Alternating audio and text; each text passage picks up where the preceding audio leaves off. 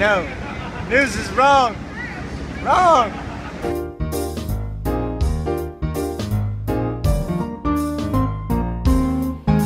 Jersey Joe back with you here, and did you ever dabble around in those higher-end cable channels? Now, we all have digital cable now. We're all paying for all these extra channels. Well, the other night, like at home, and I was kind of bored after work, and I'm dabbling around those high-end channels, you know, where all the religious things are, like the old reruns, and I found this one channel called Soul of the South, and I'm like, oh, this is something new they added to my Verizon Fios. I'll take a look at it. Well, they had a newscast on, so I'm like, well, let's see what Soul of the South news is all about. So I put it on, and I kind of got them not really telling the truth. Check out this clip and you'll see what I mean. You are watching Soul of the South News. When we hear about dropout rates, we often think of high school students. Starting college and not finishing is a huge concern, especially for African American men, and the numbers are staggering. I talked with Pepperdine professor Dr. Donald E. Grant Jr. to find out what is behind this trend. Yeah, we can't wait.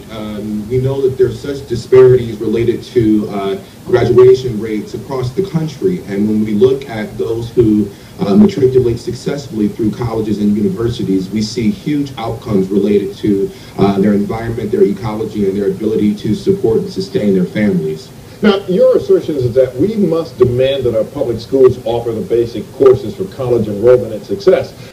So did you catch what I'm talking about? Listen again to the anchor intro, and then listen to the reporter ask the first question. I talked with Pepperdine professor Dr. Donald E. Grant Jr. Your assertion is that we must demand that our public schools offer the basic courses for college enrollment and success.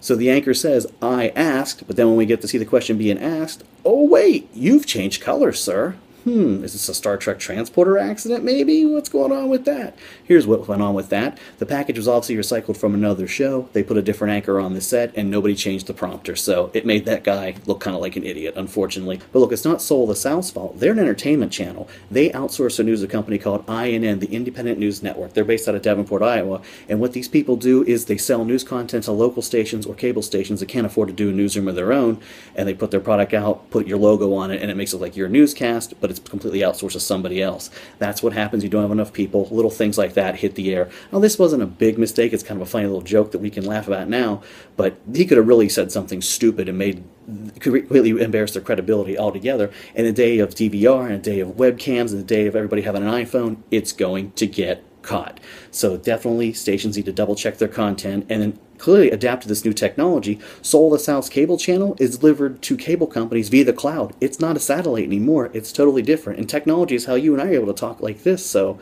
Jersey Joe here, and glad technology works so you and I can have this little chat as well. And thanks for dialing me up, and I'll see you next time, I hope.